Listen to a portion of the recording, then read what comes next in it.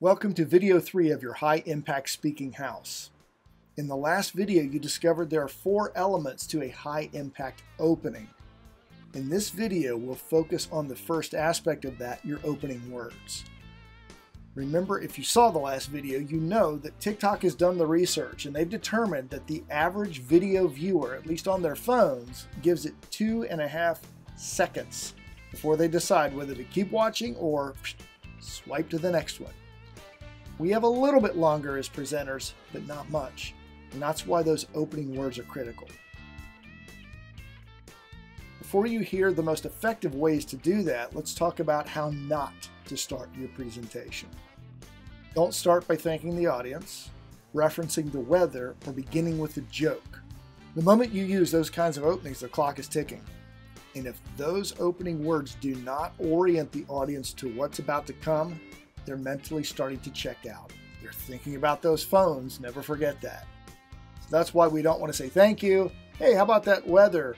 Or I heard this one on the way to the event today. That hurts your credibility and it doesn't establish immediate rapport and start to get the audience pulled into your topic. So what are 4 effective ways to immediately grab interest so they want to lean in and hear more? Well, number 1 is to ask a question. When I was a financial advisor, I would ask a question like, do you know that 97.2% of all Americans could not retire today if they had to? That's a huge number and it catches people off guard. That question would orient them to the presentation I was about to give about retirement planning. Question is a great way to open. Second is a startling statement. You could make a case that the first statement I made is also not just a question, but a startling statement.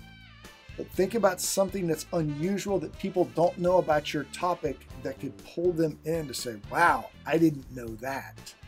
Number 3 is a quote. Now we have to be careful with quotes because these are often overused. The kind of quote that I'm talking about is one that not many people have heard, orients the audience to your topic, and also has had special meaning to you. It's too easy to go online and just pull a bunch of words from maybe well-known or not so well-known people and use it to open, but if it has no impact on you, people will see through that and they'll think, I'm not sure why you said that. The 4th way is my favorite. It's to open either with a story or a metaphor. Think about the videos you're watching. This is the High Impact Speaking House. I could come out in a presentation and say, did you know that crafting a story is a lot like building a house? A different type of statement. It's a combination. It's a question and a metaphor.